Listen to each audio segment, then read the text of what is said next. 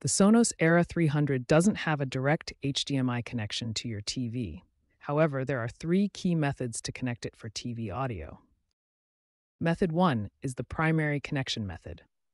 You pair two Era 300 speakers wirelessly with a Sonos soundbar like the ARC, Beam Generation 2, or ARC Ultra.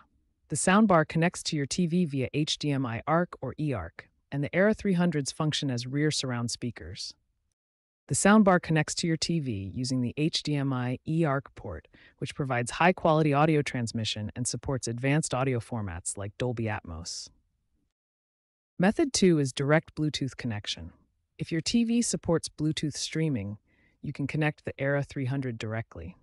The Era 300 has Bluetooth 5.0 capability and works well for stereo audio.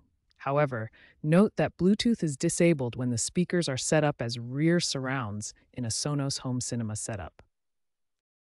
Method 3 involves using the Sonos line-in adapter, which is sold separately.